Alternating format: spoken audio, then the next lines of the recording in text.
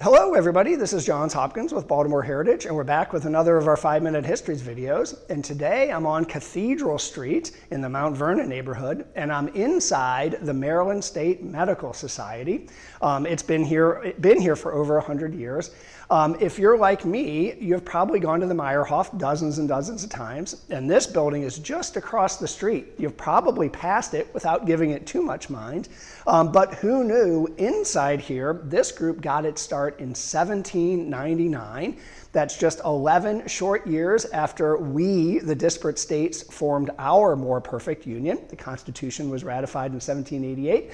11 years later, we got our state medical society. I'm pleased today to be joined by Meg Fielding, who's with MedChi here. She's the state medical historian, if you will, here at MedChi. And you might know her from that role. You might also know her from her many online blogs and postings on Baltimore's architecture.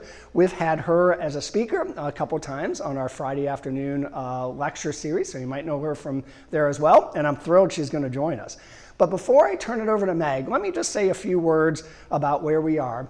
The Medical Society is officially known as MedChi. That's medical and chirurgical. Try to say that 10 times fast. Chirurgical, incidentally, is from the Latin root for surgical. Maybe people butchered it so much over the years they changed it to just surgical. But whatever, in 1799, the medical folks and the chirurgical folks got together and they formed this group, and this is what they said their purpose was. It was to prevent quackery and pretenders in the medical arts. Back then, if you held yourself out as a doctor, you didn't need to do too much or have too much training. You certainly didn't need to go to medical school. In fact, the University of Maryland Medical School, the 5th oldest in the country, wasn't established until 8 years after MedChi was established, 1807. So let's take a quick look at what MedChi has done over the last 200 plus years. We're going to break it down by centuries. So in the first 100 years, here are a few things they did. One is they established the University of Maryland Medical School, 1807. They went on to establish the first dental school in the world, the University of Maryland School of Dentistry today. That was 1839. They established the College of Pharmacy. That was 1857, today's University of Maryland School of Pharmacy.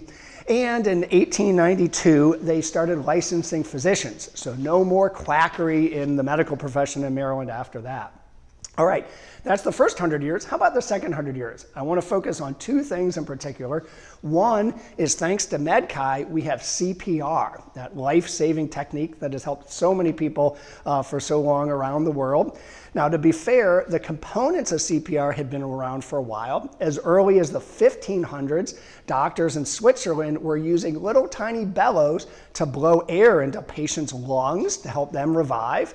And by the 1870s, doctors in Germany were doing experiments on cats using chest compressions, which apparently had did some work there and helped the cats revive. But it wasn't until 1960 at a meeting here at MedChi that two papers were presented. One on artificial respiration, the modern equivalent of the little bellows, and two, chest compressions.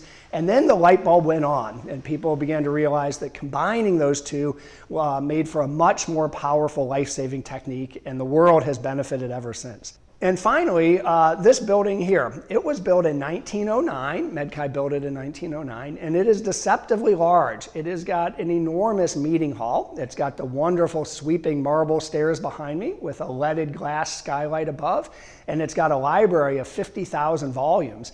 It also has a library stacks that we might hear a little bit more about, that some say is haunted by a friendly librarian named Marcia Noyes. So that's the building where we are now. Next door in the 1970s, MedChi bought the former Public School 49 from Baltimore City for the whopping sum of $1. Apparently Baltimore City didn't want to run Public School 49 anymore. And so since the 1970s, MedChi has had these two wonderful historic buildings in its Mount Vernon campus, if you will. And with that, I'm going to turn it over to Meg to share a little bit more about what's going on at MedChi. Meg, we're all yours. Hi, I'm Meg Fairfax Fielding, and I'm the head of the History of Medicine in Maryland here at MedChi. And as John's mentioned, we've been around for almost 225 years. And one of the best parts of my job is getting to organize and show off the things in our archives. And I'd like to share two of my favorites with you today. First of all, we have a significant art collection, which is all around here, with pieces from the late 1700s to the mid-1960s, with artists as diverse as Rembrandt Peale and Stanislaw Remsky. Around me here are some of the founders of the organization, the 101 of them who got together in 1799 to organize the faculty, as it was then called. My other favorite thing is the building that we're in, which was designed by Ellicott and Emmert in 1909. And as John said, it includes this beautiful marble staircase, a leaded glass skylight, and a secret apartment that was home to Marcia Crocker Noyes, who was our librarian from 1896 to 1946. And she lived and worked here for 50 years. And we think she's still around today because some of us have had encounters with her. There's evidence that she never left the building, and if you ask people who work here, they will be happy to tell you stories of their encounters with her.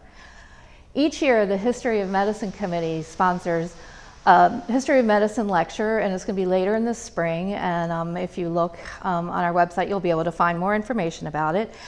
And if you want to find more information about the things that I find and the history of medicine in Maryland, just Google MedChi archives, and you'll find out what's new and what's old and all the things that I've found.